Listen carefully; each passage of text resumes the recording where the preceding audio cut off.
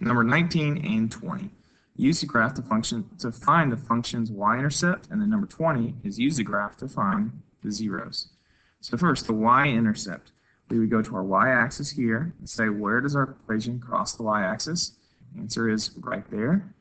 It should be at -1, 2, 3, 4. So the y-intercept, if you want to list it as a coordinate point, would be 0, -4, because remember it's x then y in the alphabet, so we could list it that way.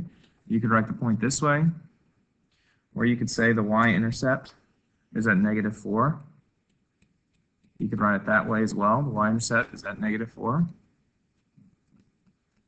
And then number 20, it says use the graph to find zeros. Now the difference with zeros is now it's kind of like the x-intercept.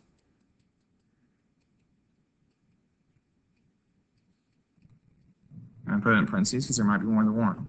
As I look at this picture, I only see the x-intercept here. And so I could say that that point is 1, 2, 3. You could list it as a coordinate point as 3, 0 as being a 0. Or you could say an x-intercept at x equals 3. You could do it that way as well.